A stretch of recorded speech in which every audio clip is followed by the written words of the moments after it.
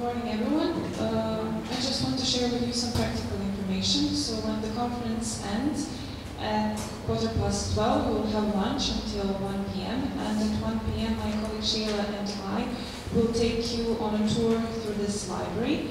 The tour ends at 2 p.m. And after that, those of you who signed up for the Tesla tour, we will gather in the main hall of the library, and then we talked about calling a taxi and sharing a taxi to Studentski Trg, where our tour starts. So those of you who would like to share a cab, we will share a cab. Those of you who would like to walk, we can also organize that. So there are two options that we can choose from one of these. And yeah, I think that is... We can organize during lunch. Yes, we can. Yes, we can talk during lunch and we can decide which option we will take. So, okay. So I think that's it. Have a nice day, and I see you later. Yes. We are some who would like to look at the public library. Do you think if we take that, we have a good time with the lunch and the support? So if we start earlier. So if we leave the university library earlier, we can go to the Belgrade City Library and if you take the taxi, it shouldn't take us more than 10 to 15 minutes to get there. That's including the traffic, which is terrible in Belgrade sometimes. So if we leave here earlier, we could manage to visit the city library and be on time to the meeting point with the guide for the test. So yeah. Okay. I will talk loudly. Look, if I would like to know something about you, all of you, Serbian and others, they would like, I make two lists. If you put your name and the country where you're coming from, and if you are going to attend, they want just to know these three things. I make two lists, and just be sure that you just write it. Okay? Is it all right? Okay. Could you do it during break? Afterwards. Okay, now we'll start our, the first speakers is going to talk about the living in Belgrade, the Park County Local History Archives, and she's going to tell us a little bit about what happened. Good morning, everybody. My name is Christina Matuziak, and I'm a faculty in the Library Information Science program at the University of Denver. Before I started teaching future librarians, I was a librarian myself. I worked as a digital collections and digitization librarian at the University of Wisconsin-Milwaukee, where I was involved in digitization but also building digital collections. So this project that I'm going to talk about kind of builds on my practical experience. I'll be talking about some of the benefits, but as well as challenges of preserving cultural heritage in rural areas, where people who are involved in building archives often don't have access to expertise of archivists or digitization specialists. Specifically, I'll be talking about the community archives in Park County, in a remote area in Colorado in the United States. And this is a collaborative project where I'm working with the community archives, but also local government agency in Park County, and a number of my graduate students have been involved in this project, and two of my graduate students, Michelle Shibor and René Bedard, were working with me, and they actually graduated and are becoming successful librarians, but they contributed to the project and writing the paper, so I want to acknowledge them. A few words about Park County, Colorado. It is truly that beautiful as it looks at this picture. I assure you, it's a beautiful area in the Rocky Mountains in Colorado, but it's also very remote. Okay, I have a map just to show you how that county is placed in Colorado. So it's actually not that far from Denver. It's about 2-hour drive from Denver to Fair Play, which is the major town in Park County. However, you have to drive through the mountains, and in winter or even in the spring, this trip is pretty adventurous. So I think that contributes to the fact that this area is so remote. If you look at the map, this is the kind of marked area, this Park County. It's actually not far from the famous ski resorts in the Rocky Mountain, like Vail, Aspen, or Keystone. It's like, 20 minutes drive, but it's really quite different than the skiing resorts. It's remote and it's relatively poor area actually, and not heavily populated. So the major town is Berkeley, and it's 600 people. Okay, the entire county is a little bit over 16,000 people. What contributes to the fact that it's so remote and rural is really the elevation. Okay, Berkeley is about 10,000 feet, which is 3,000 meters. So to be honest, it's not easy to live there because of the elevation and pretty harsh winters. Okay, and winds are pretty strong there as well. So what happened in terms of the history of Park County, obviously before the white settlers came to the region of Colorado, there were indigenous people there, although not heavily populated as other southwest areas of the United States.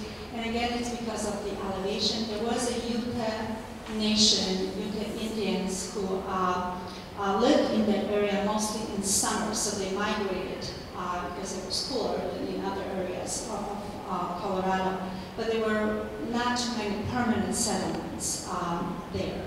White settlers started moving to that part of Colorado in the mid-19th century, around 1859, where gold was discovered in Colorado. So the development of that area is really part of the gold rush. The prospectors, rushed to Colorado to discover gold, and in addition to gold mining, there was also silver mining. So this image is actually from the community archive, and it's an image of the mine that was in one of the little towns called Alma.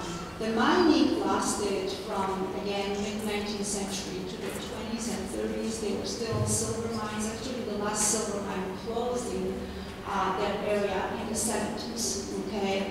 But of course, after the gold disappeared, people left there, okay?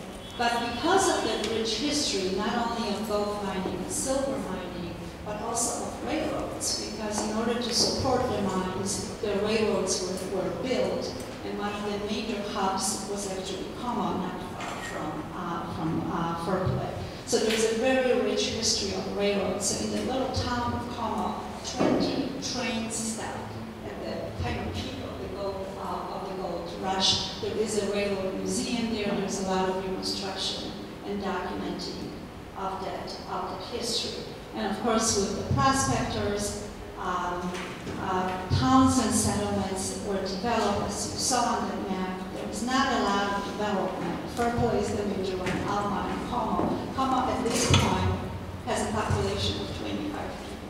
And in summer, there are perhaps 45 people who come and live there in summer. So it's not heavily populated. There's no industry. The only occupation people actually have is ranching, and then tourism is big because people come there in summer to hike, to come, and spend time in that area. So community archives was built about 20 years ago by a group of volunteers who were interested in collecting and organizing materials that are related to the history of railroads, mining, settlements, and people who lived there.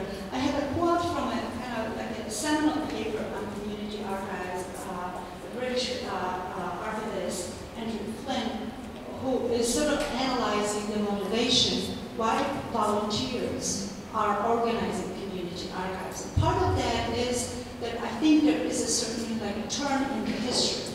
when people are feeling that they are losing their heritage because obviously there's a loss of population, the industry is dying, and in this case the mining was there, and now there's really no industry in this case. So people are interested in documenting the history that's at the risk of disappearing, and it's really endangered history. So what happened about 20 years ago, a group of volunteers, sort of local historian and amateur historian, started collecting the materials, and a variety of materials documenting the history of the region, primarily photographs, but also they conducted oral histories, they collected maps, local newspapers, all kinds of historic records, both public but also personal, like a marriage certificate, birth certificates, death certificates, coroner's report. So there's a lot of materials that was gathered.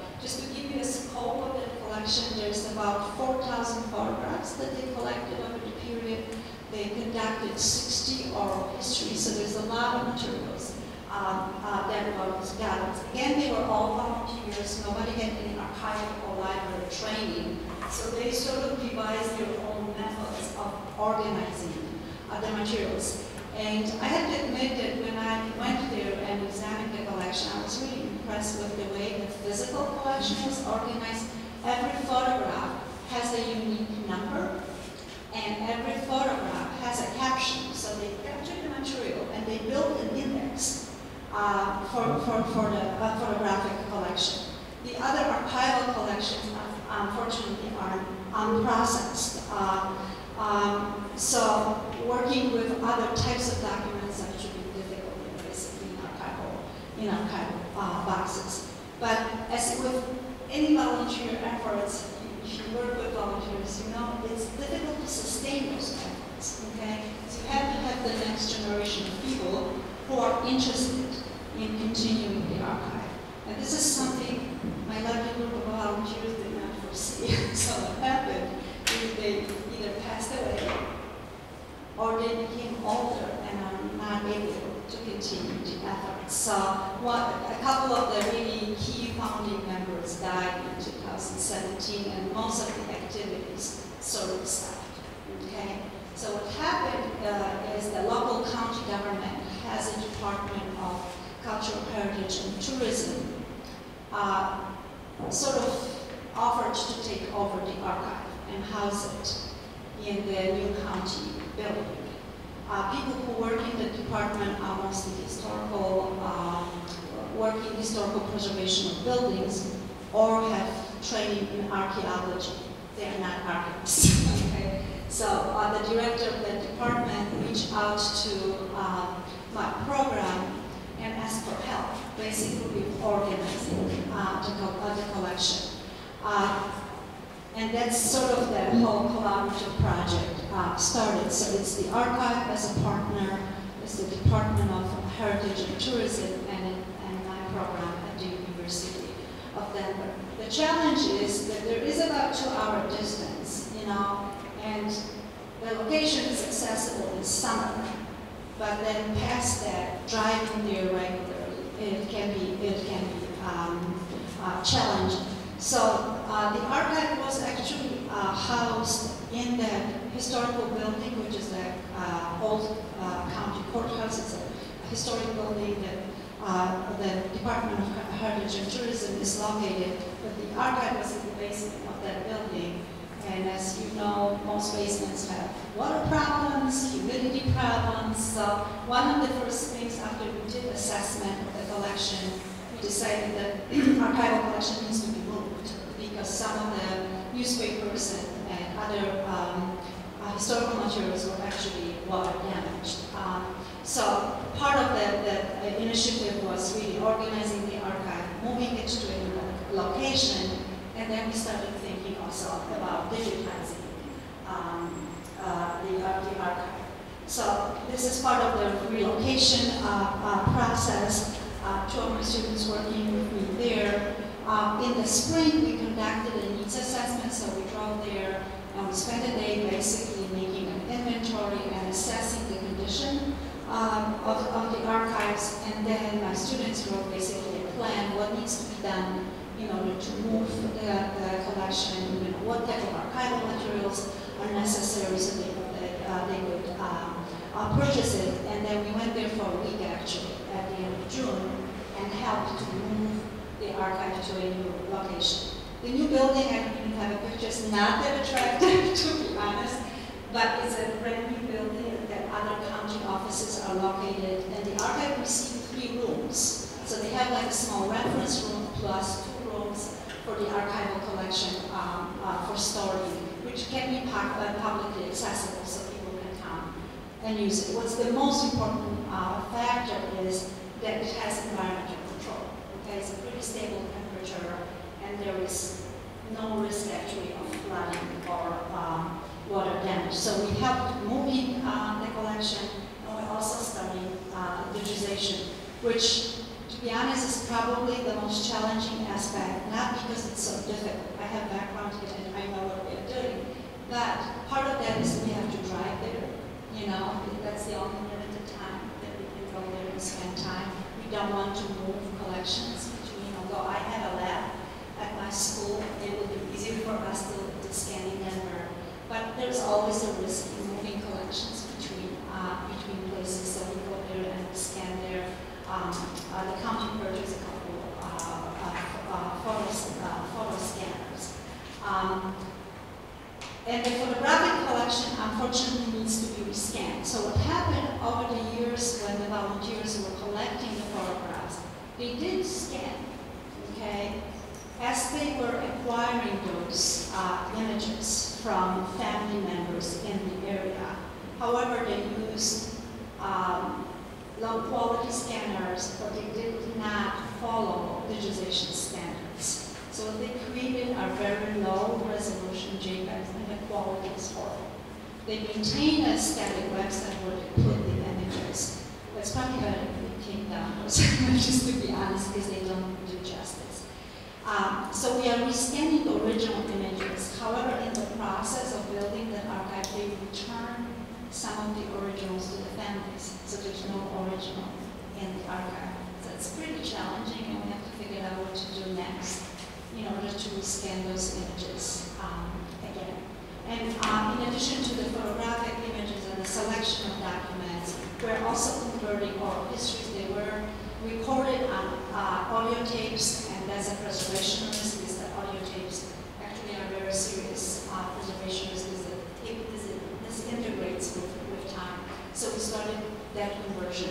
That we can do actually in Denver. We brought the tapes because they were very good about making movable copies. So every oral history has 3 sets of tapes. Okay, so some stay in for play, and then we digitizing those. And the plan is actually to build a digital archive, a searchable archive. We are using Omega software, which is open source software used pretty widely now for building digital and archival collections. So the goals are to expand access to the collection, and also basically to raise awareness and interest in the Park County. We are keeping the archival digital masters as well. This is a process we just started, so I don't really, we just started building. This is something I will be doing with my students in the fall, building metadata and building a searchable collection. Colorado also is a member of, has a hub for the Digital Public Library of America. So I started a conversation about harvesting metadata from that collection into the Digital Public Library of America, so it will become widely accessible. So that's what I have. Thank you very much. And credits to my students. And I actually have questions for you. I know you want to ask questions of me, but I also would like to kind of get your perspective. And here, a couple of questions I would like to pose is really, you know, if you have experience working with community archives, it's primarily volunteer, and how do we work as library professional and archivists in a way that we respect the way the collections were built, you know? So I think with librarians and archivists, I can say that Well, they did not follow legislation standards, creating the images. And what they created, honestly, is not worth much. I will never say that to the community members because they spend a lot of effort, working on it.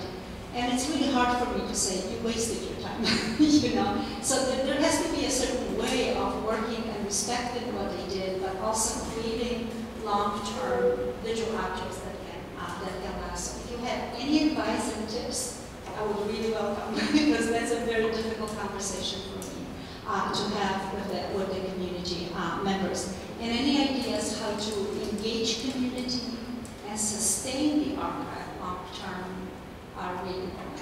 Thank you very much.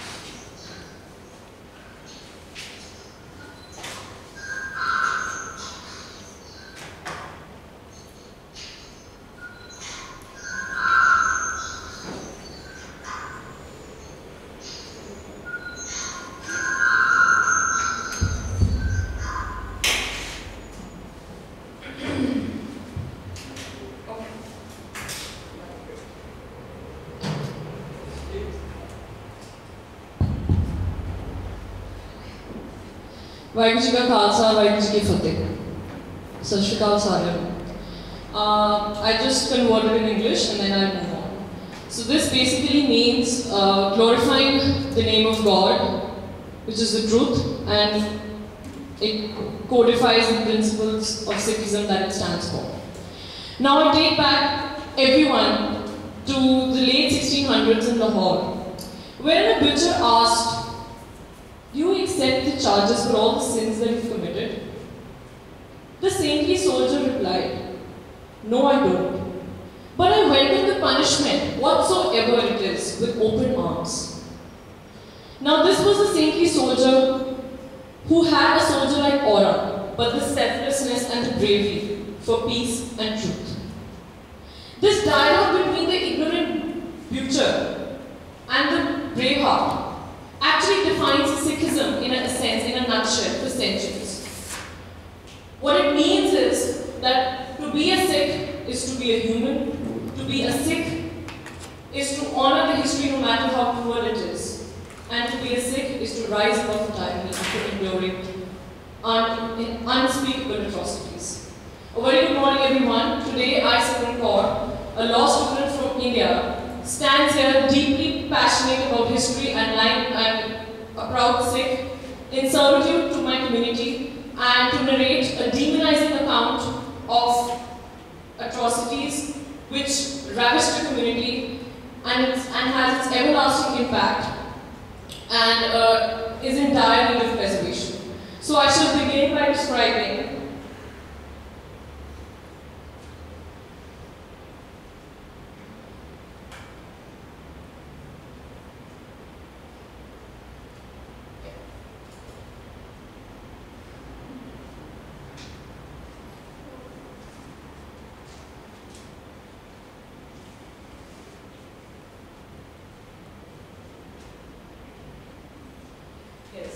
So this is the holiest shrine of the Sikhs. This is the this is located in Amritsar.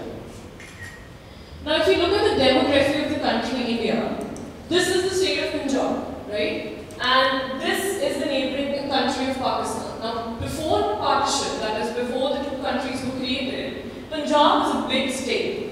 So it incapacitated, Himachal Pradesh and these states as well. So when the partition happened, we were left with just this chunk. And this is where the violence unleashed, and it spread across a lot of states, majorly, covering a lot of South Indian states as well. So I'll be explaining it later. Now, Sikhism in its essence, basically Sikhism is the newest religion in the world. In a nutshell, if I have to describe, it adopts the holy principles from two religions, Hinduism and Islam, and it interpreted the humane,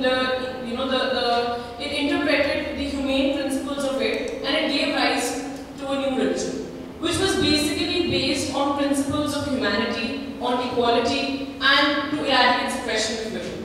So this religion actually appealed to a large chunk of Indian society, which was massively divided by the caste system, the brutal and the unjust caste system, which was practiced by the Hindu religion. So essentially, everybody is equal in Sikhism. If you even see the architecture of Golden Temple, it has 4 doors. So anybody from any religion is welcome. There is absolutely no discrimination based on religion, caste, creed, or gender. Coming to the political turmoil.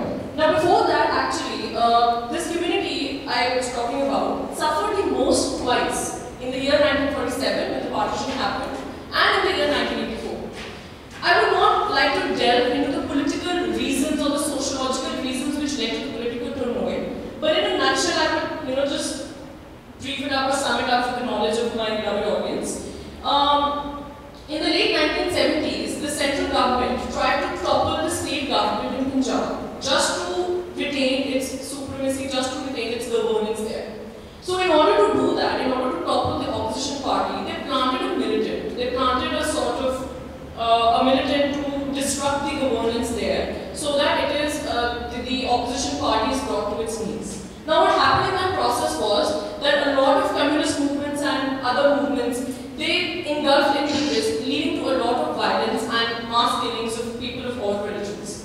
Right? It reached to a point wherein the central government had to order the Indian army to reach and to enter the holy shrine, which is known as the Darbar Sahib Golden Temple, as you can see it in the background as well. This lies damaged. This is the picture in June 1984. They were ordered to enter the premises and in order to flush out the militants. Now, in the process of that, what happened was a complete blackout and media curfew was imposed in the state. Then nobody actually knew what is happening there. And as a result of which, a lot of innocent pilgrims and people and innocent people lost their lives and were maimed and were brutalized and were, all sorts of inhuman behavior was meted out to them, who had absolutely nothing to do with extremists and militants, which were actually planted by the government. This is just a glance at the horrors. I'll be explaining what led to the violence. This is basically, the Indian Army and the ruins of, architecturally, if I have to tell, there are 2 main places in the Golden Temple. One is the Holy Shrine, where the sacred book of the Sikhs, the Guru Granth Sahib, is kept. And that was also shot by the militants. So there are holes of bullet points are available there. And then there is a political seat known as the Akal Takht, where the administrative decisions of the management are taken. Right? Both of them were attacked, and irreparable damage was done to them. So this is actually, if you can see, the physical appearance of Sikhs is very, very different from Muslims and the Sikhs, which is characterized by having keeping a beard, a long hair, and tying a turban, which is actually considered to be a very a holy thing. It's considered to be a mark of self-respect, and the sacrifices which our gurus and the Sikhs and the soldiers which made for the religion and the country as a whole. If you see this, these are the violent mobs attacking a Sikh by pulling his hair, which is considered to be the most inhuman and the most insulting act which could possibly be committed on a Sikh. I specifically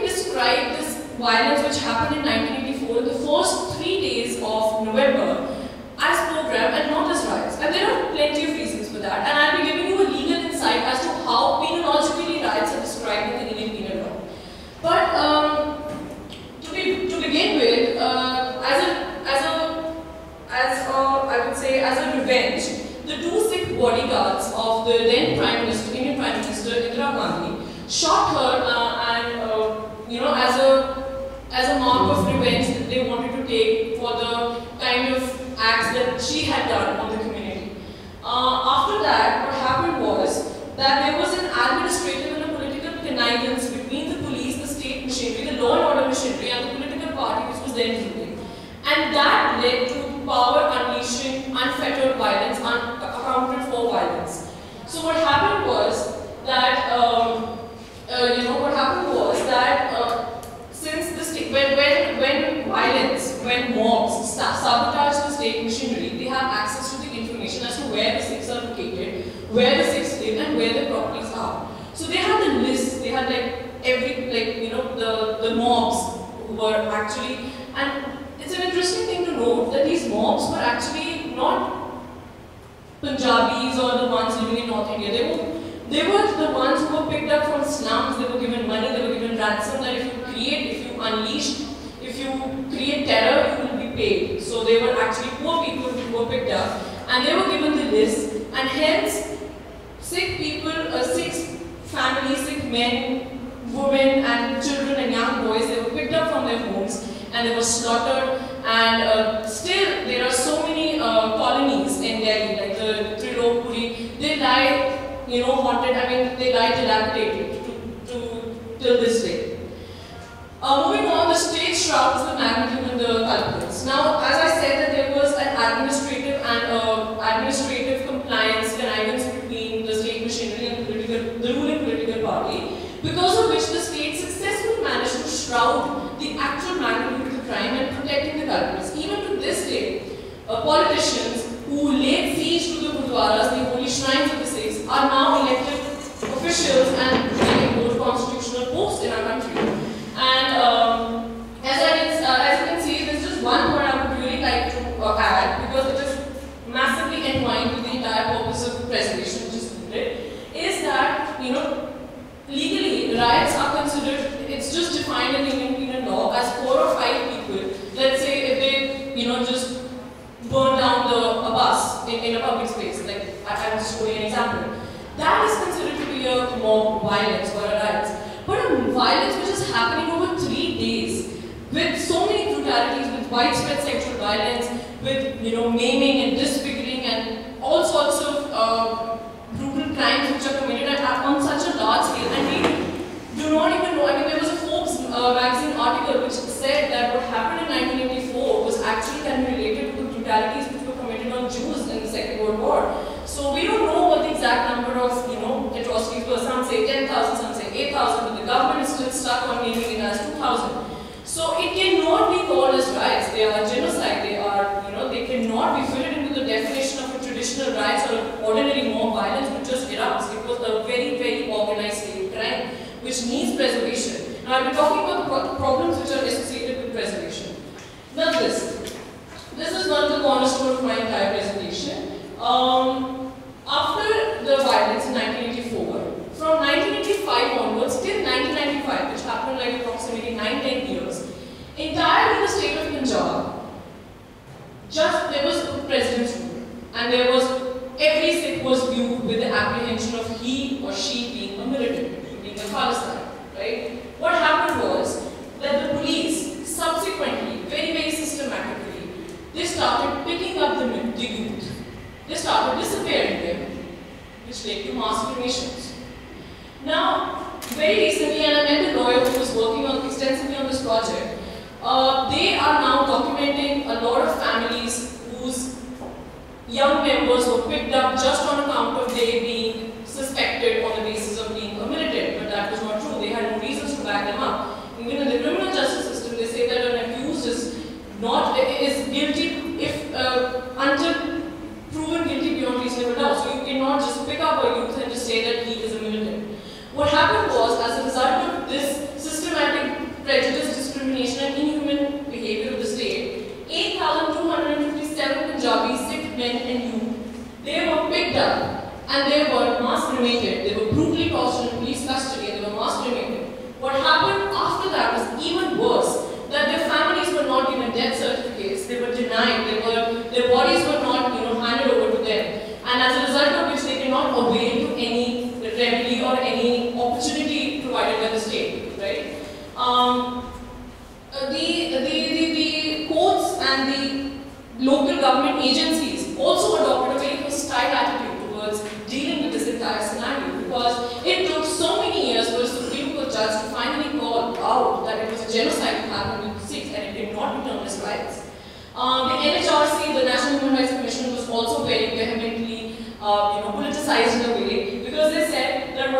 whatever cases of forced disappearances and extrajudicial killings or the mass killings, which were registered outside the state of Amritsar or Gurdaspur, which is where the Blue Star, the siege on the Golden Temple happened, we will not register them.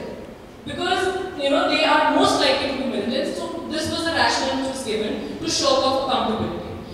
Moving on, there is a massive identity crisis which comes up when it comes to preserving and speaking, and this is where the role of libraries come. Because libraries, as someone yesterday said, it is not a passive institution. It is a lifeline of civilization. It is an apolitical entity which can help in preserving, in documenting, in narrating what violence, what past unspeakable brutalities were committed on the community people, so that it stands as a testimony that this shall not be repeated. I understand there are a lot of technical problems in calling out, a 3-day stretched, brutal, organized state crime as genocide, because there are a lot of technical legalities in calling a genocide. There are two things: accountability and repatriation. What happens is that the state has to declare that, okay, this was a genocide, this was an ethnic cleansing against a particular community, and this will not happen again. None of this happened in 1984. Hence, we need libraries and organizations who preserve these. What happened in 1984 and the aftermath. Like the lawyer I mentioned, he left his job in London and he came back. He has stayed for 13 years in India, just documenting families in Punjab, the ravished families, and as a result of the 8,257 Punjabi youth, 50,000 people were left to fend for themselves. In fact, I would say that the identity crisis which comes, like for example, if I'm a Sikh, right, and if I choose to speak for documenting the victims of 1984, I will most likely be seen as a Khalistani or as a secessionist or as a separatist who wishes to overthrow the government, or I will be most likely be slapped with a sedition charge. Because I'm a Sikh and I choose to speak up against it, or I just very purely organically I just want to preserve it, I will most likely be seen, I will be labelled with an identity will be plastered on me by the state, because they still want to show off responsibility. Moving on, the need for preservation accentuates by the advent of the media over these years, because the media was actually, again in nexus with the state government. They justified what happened, the flushing out of militants, what happened, there. They tried to justify it, and they demonized this entire community. And these were some of the first early reports which were published by the very, I would say, fearless NGOs who decided to, they said that it cannot be solely called as communal violence, but it was something much more beyond than that. Some even say that assassination was just a plot. The crime was being planned much before that. So it was only one journalist, Mr. Brahmacharani, who was also slapped with sedition, who was there when this Operation Blue Star was happening, and he documented all those pilgrimages, and he counted them, he placed the number between 500 and 1,000, that they were dehumanized, the turbans were removed, they were forced to crawl on the shrine, and the army people were actually openly roaming around in the shrine with their shoes on, which is considered to be a great disrespect. I would really like to highlight the people who have been the force behind documenting and behind unearthing the truth. This man actually deserves applause, because he was the first person. His friend he disappeared, and he's actually presented himself to be a government official, and he was instrumental in contacting the municipalities where the mass formations happened. So he was the one who brought to light what is happening about the forced disappearances I mentioned. 8,257 Sikhs were forcefully mass cremated. And then there's a Supreme Court advocate, H.S. Gupta, who represented a lot of cases of compensation. And these are the victims who never bowed down to the cruel legal system, and they stood truthful to their testimonies of what they saw at that time. These are some of the books if you want to mention, if you want to read. Strangely, there's some politics which is in this book, I would say. No, in this book actually. It narrates a completely contrasting opinion justifying the attitude of the government towards the Sikhs. But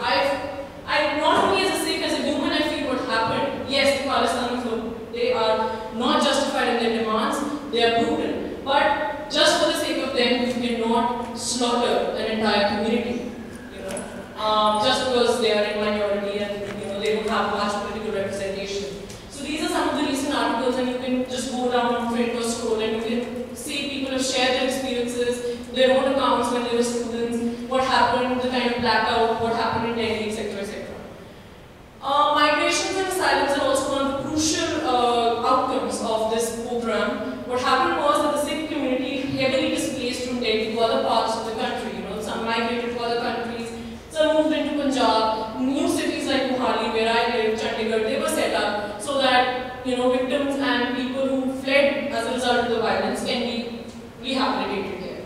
Now what happened was, I feel, and it makes sense as well, that the problem of drugs and the problem of violence or some social, the grave social or the eco-social problems can be associated, can be traced back to the violence which happened in 1984. Because when a sole bread earner or a guiding light or a head of the family dies, there's no one to guide you. So that leads to you, following wrong paths. So it actually devastated and sort of left a community in poverty, so to say. The idea of preservation, now I quoted certain examples. We have the Association of Parents of Disappeared Persons in Kashmir and Dalit, Canada. These are one of the pivotal documenting agencies which work for documenting the forced disappearances and the movement's caste-based movement. I'm just putting an example, something of a preservation, the need for preservation the inspiration can be drawn up from them, that they have done some fantastic work in that regard. Also, we have the Khalsa Aid, which is the world-level NGO which is working, provides relief to war-torn areas and devastated areas. They have also created an exclusive page known as IFLA exhibition. You can also financially donate to the families whose houses were burned, whose properties were burned, and they were not given the due certificates or whatever. So, yeah, this is the idea of preservation, which becomes very, very strong in light of so many discrepancies existing till this day. Lastly, I put these questions for the floor, which remain unanswered for too long, and I cannot find an answer to these two questions, which is whether what happened in 1984 can be socially or politically can ever be called as a genocide, and secondly, whether this process of preservation can ever be devoid of this entire political facade which is created that you are a successionist or the sort of unscrupulous identities which are plastered on people. So just I created these two handouts. If you want to have a look, you can. These were some of the the images of crime. You can see abandoned villages, and these trucks full of Sikh bodies which were transported from the gurdwaras. And then, most importantly, the wrath of irreparable turmoil which was unleashed. It shows that the Golden Temple library, which is actually in store of so many rare Sikh manuscripts and books and holy books which were signed by the Sikh gurus themselves, were also burned down. So there was a significant amount of damage which was caused to the libraries as well. So in light of all of this, I feel that the whole idea, the whole mandate of preservation becomes very, very imperative. Libraries, as like I said, play a huge apolitical role in preserving these histories, so that this entire preservation is not just limited to documenting or anything of that sort. The entire purpose is to give justice, to give a solace, some sort of credence to their problems. That okay, if the state has denied it, the legal system has denied it justice, there is an institution, there is a fearless institution as a library which is not passive. And it is an active institution which is willing to preserve, to listen to you. So yeah, that's it. Thank you. Any questions?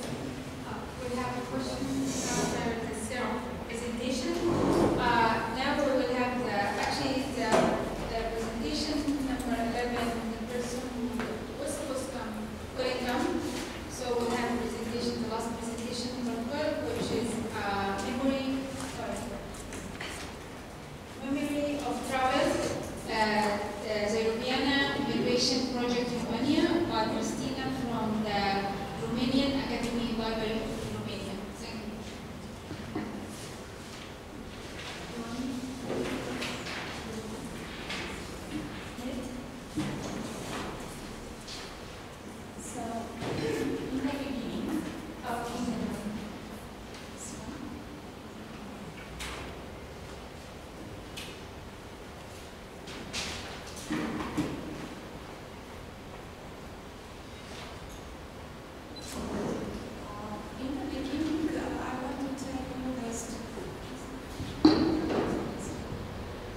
In the beginning, I want to try and tell you the story of the Lucky Lady statue. The Lucky Lady statue, a small iron-made statue, brought from the United States, from America to Romania. The statue who traveled with Johann in the 1930s. It was a story of, it was a time when everywhere there was economic and financial crisis. And Johann, who immigrated a few years before, couldn't make his fortune, and he was about to turn back to Romania. But he brought with him this statue because he considered it as a symbol of what he found there. And he had shown it to all the family and related as saying that, look, I was there in the land of possibilities. And his dream was fulfilled by his granddaughter, who wanted to study in the United States. And now she is a teacher of psychology in New York. She has 5 children and she lives there happily. So, but the Lucky statue remained in the family as a symbol of surviving difficult times and learning lessons, life lessons, and just a treasure of important times. So this is only one story of what we gathered during the European migration project in Romania. Here we have another story. The lady came from Canada to Romania to keep the legacy of studying in Sibiu as her parents did. And here is her contribution at the Sibiu International Theatre Festival. So we managed to gather many interesting stories and they can be found in the European Migration Digital Archive, a project that was organized by Europeana, Europe's digital cultural platform, and 40 partners across Europe in 2018. We managed to gather 600 stories, and more than 1,000 objects were digitized on this occasion. Actually, 18 collection days were held in 12 countries in 9 months. Serbia was included, so we had here also a nice campaign. Why 2018? Because we all know it was the European Year of Cultural Heritage with the slogan, Our Heritage, where the past meets the future. Because the European Commission considered it a wonderful opportunity to encourage people to explore Europe's rich cultural diversity, and mostly to reflect on the place that cultural heritage occupies in all our lives. So we had our migration collection days in Sibiu in July, and it was the 6th campaign out of these 18. And we gathered interesting stories from Germany, Romania, United States, Canada, Italy, Bulgaria, and Ukraine. In terms of what kind of object did people bring, they brought anything, we can say, from photos to drawings, books, certificates, even clothing and sound recordings. These kind of objects were collected and gathered in our CBU campaign. And speaking of topics, they range from remembering happy times from childhood. This is an old embroidery, 100 years old, traveled from Romania to the United States. Remembering happy times of daily life, like traditional dances and songs. But a major topic was food. Traditional crafts and food were made everywhere on the collecting days. This is a Bulgarian man who was trained in Italy to be a pizzaiolo, and he actually makes pizza and traditional pastry in Romania today, so quite a travel. And he brought his tools with him right from Italy, just to make it in the traditional way. Of course, another important topic is clothing and traditional costumes. And here is the lovely lady statue, which I have told you. It's because it's very important as a symbol of important life experiences, but also very important testimonies about historical events were gathered, like Soviet invasion in Chernobyl in the World War II times, or the persecution in prison in communist times in Romania. What we have here are some letters, sewed pieces of shirt imprisoned by Maria Luize, a Romanian belonging to the German minority, who was imprisoned for the only guilt that she received a letter from Germany, and she stayed in prison a few years. There were hard times for her. The censorship was complete. They didn't have even a piece of paper and a pencil to write a few lines to their beloved one. So she, this is the only way she saw. She cut her shirt and sewed this message for her mother. These are important testimonies. And in terms of why it's important to share our stories, I should mention only a few remarks of the contributors.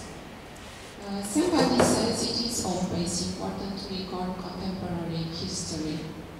And somebody else said we can learn from each other, and we can also learn to respect and cherish our common European values and cultural heritage.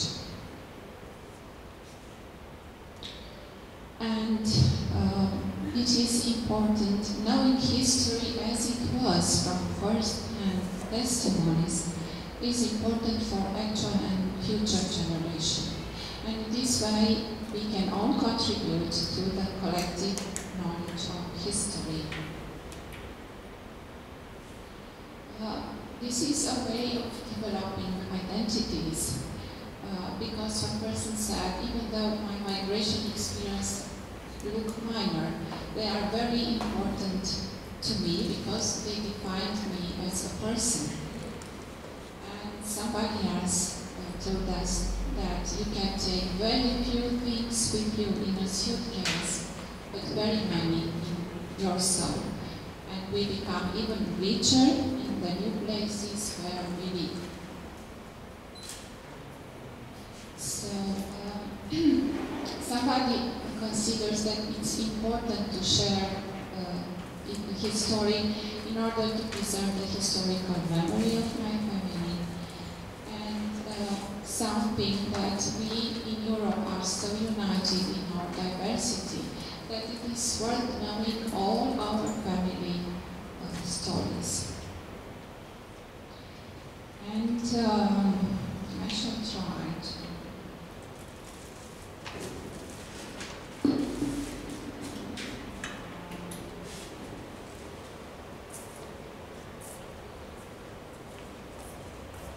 Present you the link.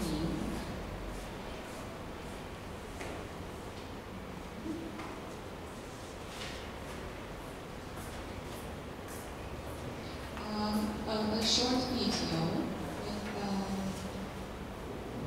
hope we can open it, but a short video which Europeana prepared to very short, 2 minutes, to illustrate what people think about why it's important of sharing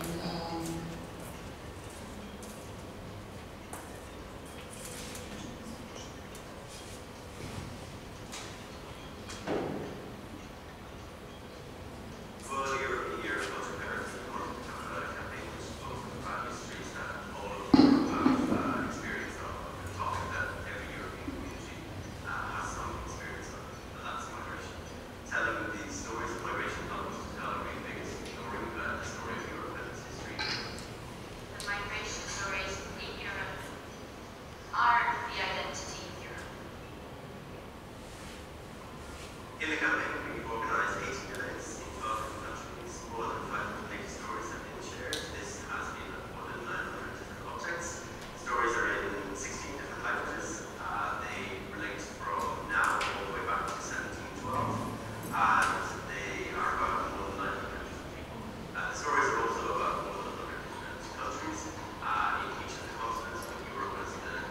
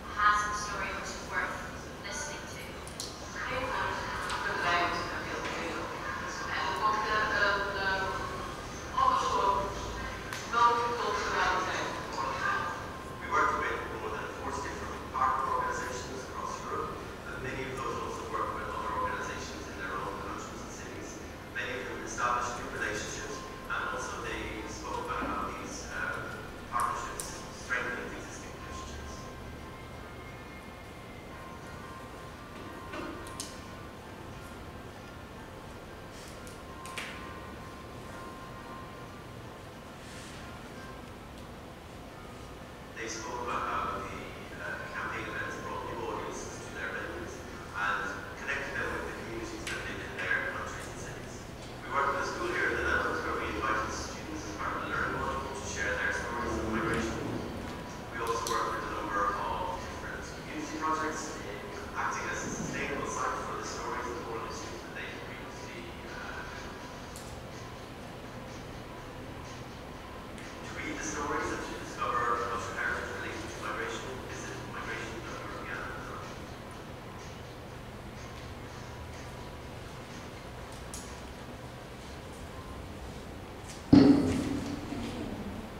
Thank you.